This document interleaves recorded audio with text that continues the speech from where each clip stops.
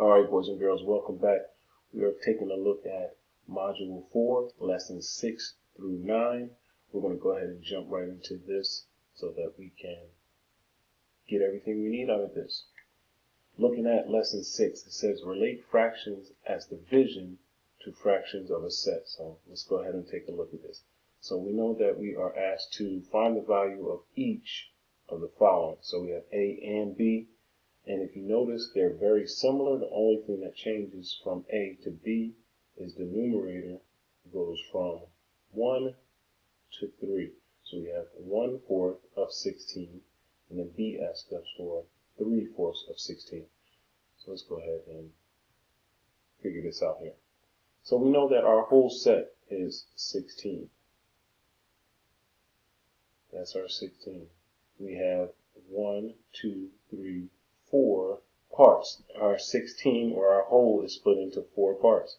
So our fraction here is asking us for 1/4 of 16. So our 1/4 of 16 is simply going to be that first section right there. So 1/4 of 16 is going to be 4. That's our 1/4. And then 3/4 is going to be 3 of those squares. So that's going to be 1, 2, 3. Let's go ahead and change that to red. Our 3/4 is going to be 1, 2, and 3. That's our 3/4, which is equal to 1 set of 4, 2 set of 4, 3 sets of 4, which is going to give us 12. Everybody see that? All right. Now, number 2 says, out of 18 cookies, 2/3 are chocolate chip. How many of the cookies are chocolate chip? So we know that we have a total of 18 cookies. And it says 2 out of 3.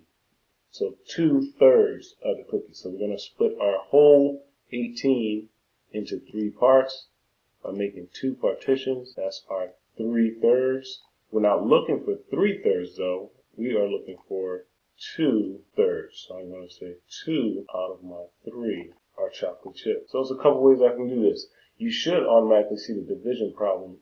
18 divided by 3 will give you all 3/3, and then you're just going to take 2. But if you want to use the standard algorithm, you can say that 1, 2, 3 units. Denominator, 3 units equals 18. So then 1 unit is going to be equal to 18 divided by 3. So we know that 18 divided by 3 is 1 unit. It's also equal to 18/3. If you don't know what 18 divided by 3 is, you can do it over here. 18 divided by 3, you skip count by 3. 3, 6, 9, 12, 15, 18. That's going to be 6. So we know that 1 unit is equal to 6. If every unit is equal to 6, then we can say, well, if 1 unit equals 6, then 2 units equals 6 1 time, 2 times, times 2. So 2 units equal 12. So 12 cookies are chocolate chip. All right, moving on to the next problem. Take a look here. Lesson 7 asks us to multiply any whole number by a fraction using a tape diagram. So we have our whole number here and our fraction here. So using a tape diagram, the same way we did in the last lesson, we know that our whole number is going to be our whole. And then we're going to say, well, we have 5 parts and we're trying to identify 3.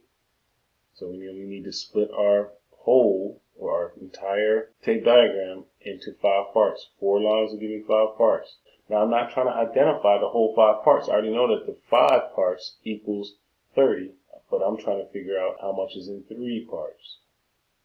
So 1, 2, 3 parts gives me what? Let's go ahead and find out. So if I know that it should be 30 divided by 5, if I skip count by 5 until I get to 30, say 5, 10, 15, 20, 25, 30, I know that each part is going to be 6. 1, 2, 3, 4, 5. 6 times 5 is equal to 30. And then I can say, well, these 3 is 3 times 6. And we just said in the last problem, 3 times 6 is 18. So I know that 3/5 of 30 is equal to 18. If you want to see the standard algorithm, we would say 1, 2, 3, 4, 5 units equals 30. So then 1 unit equals 30 divided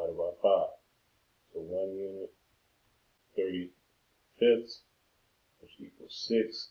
So then 3 units, which is going to be 6 times 3, which is 18. All right, now this problem is a little bit different because it's asking us for 3/5 of a number. We know that we said of is going to be our multiplication. So we say 3/5 of a number is equal to 30. So go ahead and push pause on this and see if you can solve this. And I want you to see if you can tell the difference between A and B here. All right, so hopefully you realize that they were saying that we still have our 3/5 here. So let's go ahead and identify our fifths. So 4 lines are going to be 5 parts. We have our 5 parts. Our whole has been split into 5 parts. But if you notice, now we're trying to identify the whole. We know that 3/5 of this entire thing. So the entire thing, or the whole here, we do not know. We don't know what the whole is. But we know that 3/5 of this whole is equal to 30. So if I know that 1, 2, 3 equals 30, I could say 30 divided by 3. So each one of these, 1, 2, 3, is equal to 10. So that means that if all 5 parts are equal, these two are also equal to 10. So that means that my number here, or my missing number, is going to be 50. So this is equal to 3/5 of 50 equals 30. All right? If you need to see that again, all I did was I used the same type of algorithm here. I said that 3 units, 1, 2, 3, those first 3 units equal 30. So if 3 units equal 30, then 1 unit equals 30 divided by 3. 30 divided by 3 is equal to 10. So that means that 5 units, this is what I was trying to find. I had 1, 2, 3, 4, 5. 5 units is going to be 10 times 5, which equals 50. All right? Hopefully you were able to comprehend that and see the difference between A and B. Mrs. Johnson baked 2 dozen cookies. If y'all haven't had Miss Johnson cookies, y'all got to get some of Miss Johnson cookies. 2/3 of the cookies were oatmeal. Oh, especially her oatmeal cookies. They're amazing. How many oatmeal cookies did Mrs. Johnson bake? Okay, so we know that she baked 2 dozen. So 2 dozen, first of all, we need to say that we need to do a conversion here. We know that 1 dozen equals 12 cookies. So she baked 2 dozen. She baked how many cookies in all? Hopefully you said 24. So we had a total of 24 cookies. We know that our fraction, they gave it to us in word form. So our fraction was 2/3. So 2 parts, we're trying to identify 2 parts out of the 3. So we know that we have thirds here, and like I said, we're trying to identify how many cookies, the oatmeal cookies, are these first 2/3. So we're going to say 1, 2, 3, 3 units equals 24, and 1 unit equals 24 divided by 3. We know that that's going to be equal to 24/3. If we do our division or skip count by 3s, we would say that's going to be 8. So we know that each unit is equal to 8. 8 times 3 is 24. So 2 units, we're trying to identify 2 units. So now we're going to say 2 units equals 8 times 2. Or 2 times 8, or however you want to write it. So we know that that's going to be 16. We know that 16 cookies were oatmeal. Almost said chocolate chip. Miss Johnson would have been mad. All right, so we have our number here, and our answer is 16 cookies out of the 24 were oatmeal. That's how many she baked. Taking a look at lesson number 8 here, it says relate a fraction of a set to the repeated addition interpretation of fraction multiplication. And we're going to solve the same problem twice. If you look at A, it goes here and here. And the same thing with B. It's the same exact problem. And what we're going to be doing is doing it 2 different ways. So it says solve each problem in 2 different ways as modeled in the example. Example gives us 2/3 times 6. They do the multiplication up top. And then they have everything over 3. Multiply across over 3. And then they do their division. Here they do the renaming of 3 as divisible by 3 1 time, and 6 divisible by 3 2 times. All right, so let's take a look at A. We know that A is 2/3 times 15. We can rewrite that as 2 times 15 over 3. And when we multiply, we have 2 times 15 is 30 over 3. 30 divided by 3 is going to give us 10. Now let's take a look at this one here. We're going to do the same thing, but we're going to do it in a way where we're renaming those numbers. So we have 2 times 15 over 3. Well, we know that 3 is divisible by 3. 3 divided by 3 is 1, and 15 is divisible by 3. 15 divided by 3 is 5. So now I have 5 times 2, which gives us 10 over 1, which is the same thing as 10. I could write 10 over, I could write that, but we know that anything divided by 1 is itself, so 10 wholes is equal to 10. Now we have an improper fraction times our whole number. 5 times 12 divided by 4. Well, 5 times 12 is 60 divided by 4. Just write it out. We know that that's going to go in one time. Multiply, subtract, and then we would say, well, that's going to be 15. Do our subtraction. So we know that it will be 15 is our final answer. Circle those final answers. So same thing here. Now we would say, well, 5 times 12 over 4. 4 is divisible by 4 one time. 4 divided by 4 is 1. And what numerators are divisible by 4? We know it's 12. 12 is divisible by 4 3 times. 12 divided by 4 is 3. So now we have 5 times 3 to give us our 15. It'll be 15 over 1, which is equal to 15. Now remember, if I'm moving too fast, you can always stop or pause the video and rewind the video, or ask me any questions that you have in a comment or in class today, and we'll make sure that you fully understand this. Alright, so let's go ahead and take a look at this. Lesson 9. This is one of my favorite lessons because we came up with this standard algorithm on solving these. It says find the fraction of a measurement and solve word problems. So that's what we're doing. Find the fraction of a measurement and solving word problems. So we came up with the standard algorithm of the 3 S's, which equals separate, sub, and solve. So first thing we're going to do is each one of these, we have to separate our fraction from our units, right? Fraction from our units, fraction from our units. All right, so let's look at this first one. We have 2/3 feet. Well, we know that's equal to 2/3. And every time we separate, right between them, we're just going to put the times 1. So we know that that's equal to 2/3 times 1 foot. So now we have to say, well, okay, well, we did our separation here. Now we need to substitute or sub in. I know that 1 foot is equal to how many inches? So I'm just going to rewrite this as 2/3 times 12 inches. That's where my substitution comes in. I substitute out my 1 foot for my 12 inches.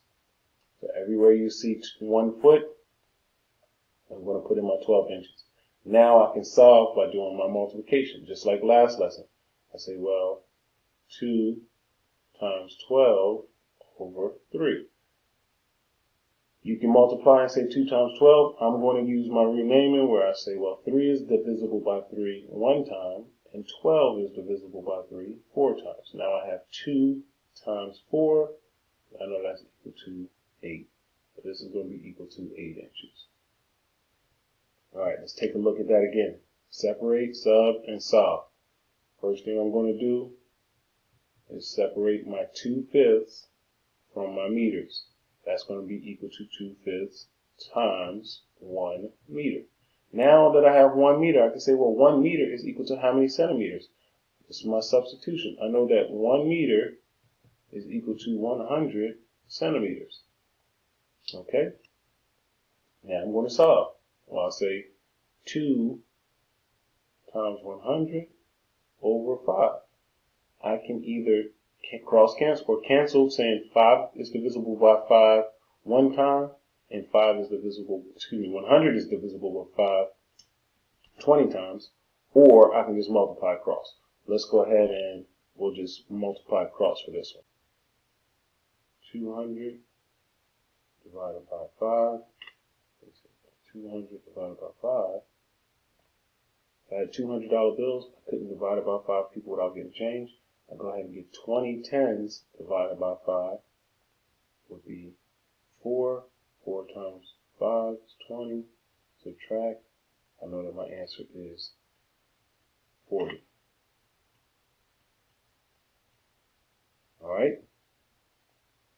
Let's take a look at the last problem here. Now we have 5/6 of a year is equal to, first we're going to separate our 5/6 times 1 year. Now that we have that 1 year, we can make our substitution and say, well, 1 year is equal to how many months? 5/6 times, instead of 1 year, we're going to sub in 12 months. And I'm going to say here that I'm going to say 5 times 12 over 6. I know that 6 is divisible by 6 one time. 12 is divisible by 6 two times. So I know that it's going to be 10 months. Now remember, I could have, let's go ahead and change it up. I could have worked out my multiplication. It said 5 times 12 over 6 is equal to 60 over 6. 60 divided by 6 is 10. So I still would have gotten the same answer here if I did the multiplication all the way out. Same thing here. If I, instead of going the long route for the previous problem, if I would have said 5 is divisible by 5 one time and 100 is divisible by 5 20 times, I would have had 20 times 2, which is equal to 40, which is my same answer. So you can do the problems either way. It's all a personal preference. If you'd like to multiply and divide, then you might want to do it without doing the canceling or renaming. All right. So hopefully this helped, boys and girls. It's a 20-minute video, rather long, but it did cover lessons 6, 7, 8, and 9. It's about 5 minutes a lesson, so not too bad. So go ahead and give it a like if it was helpful to you. Also, please leave a comment, like and subscribe. And please tell your classmates that you're benefiting from this if you are, of course. And I will see you on the next one.